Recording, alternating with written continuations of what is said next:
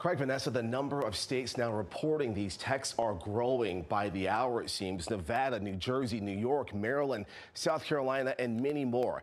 Just imagine getting a text on your phone saying you are just days away from becoming a slave and that you could be killed for refusing. Black people and other people of color in several states say they are getting these messages, including university students and children in middle school. Here's a look at one text falsely claiming the recipient has been chosen to pick cotton and has a week to report. The text going on to tell the recipient to bring their belongings and that they will be searched and patted down. Then a chilling closing message saying anyone who runs away or doesn't show up will be killed. In Alabama, the Southern Poverty Law Center is investigating. It has frightened a lot of people in a way that should never happen 150 years after slavery ended. It's the wrong kind of attitude. New York Attorney General Tish James announcing her office is also looking into similar incidents of racist texts, with some reportedly sent to middle and high school students.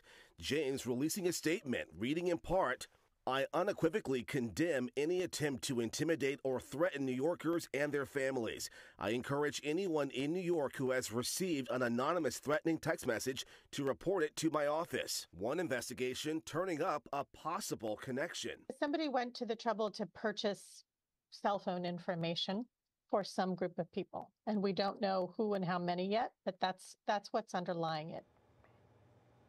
And so the FBI and Justice Department are aware of these texts and are urging the public to report them to law enforcement.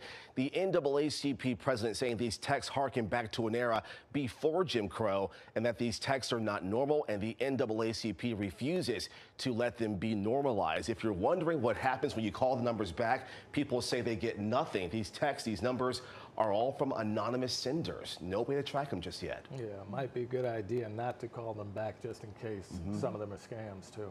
All right, Justin, thank you.